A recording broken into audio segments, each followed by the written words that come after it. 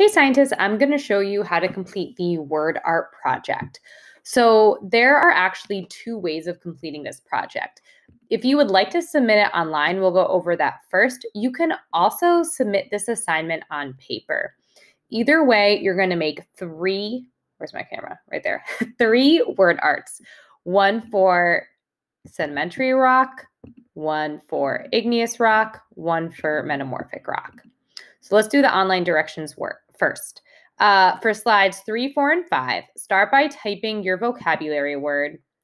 Change the color or style of the text to represent the word. Add 2 to 3 pictures that represent the word. And then write 2 to 3 sentences of your own words that explain what the words mean and why you chose the pictures. I forgot this part.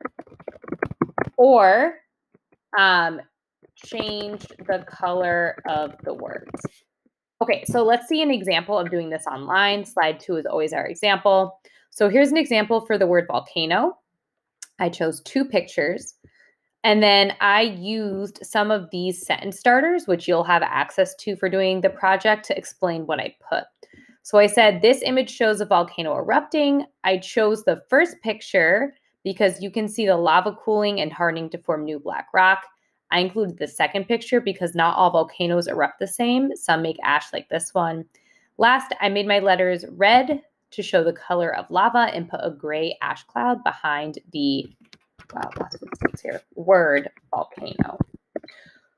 Okay, so this is an example of how this could be done online.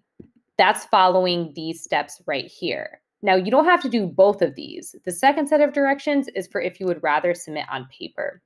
So for this project, you need 3 pieces of paper. They can be any size, maybe they're small or big, and you need some drawing supplies. And you need to draw one of the vocabulary words on each piece of paper. So one paper has sedimentary rock, one paper has metamorphic rock, one has igneous rock. Creatively add, this should say, draw images, which mean pictures, or like doodles, these like little drawings, or details that represent the word.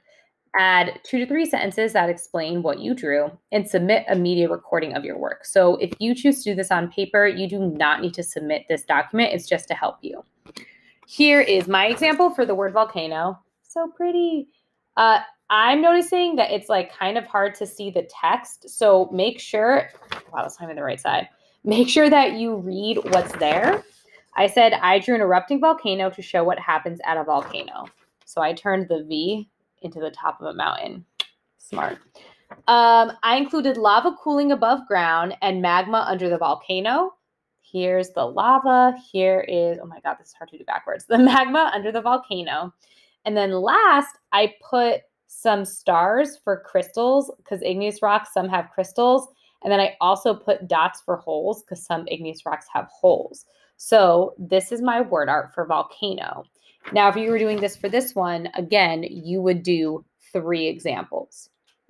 If this was confusing, watch the video again or ask your teacher for help. Good luck.